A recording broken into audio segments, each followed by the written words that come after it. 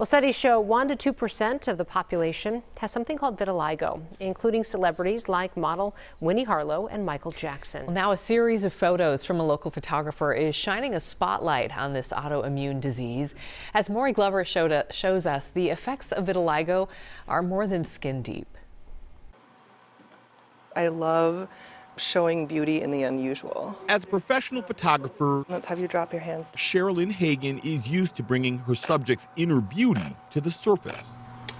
All right, so turn. Now she's helping people who have vitiligo see themselves in a different light. I've seen a lot of vitiligo photo shoots out there, but nothing that was using black lights. I want this to make the people who are in the pictures to feel empowered and to feel beautiful.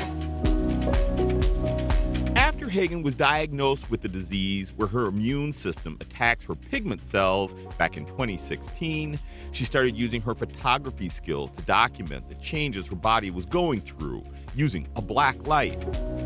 Hagen says the ultraviolet light helped illuminate the evolving white blotches on her skin in areas she couldn't see with her naked eye. A lot of people who have vitiligo will tell you that they avoid black lights because the spots just really pop. Adds a lot of contrast.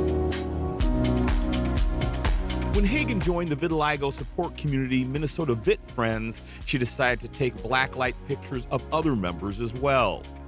Some will be on display in a special photo exhibit at Southdale next month called I Can Tell, to raise awareness about the disease, and Minnesota hosting the World Vitiligo Day Conference in June. We've heard that so many times that it doesn't affect people of light skin. It's a black disease. And it really isn't. It affects everybody. A lot of people, they don't see it. They can't tell, and we can tell.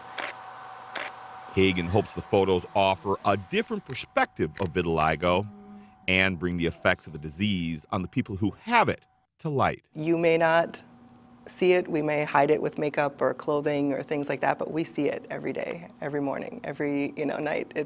It's there for us. In Minneapolis, Maury Glover, Fox 9.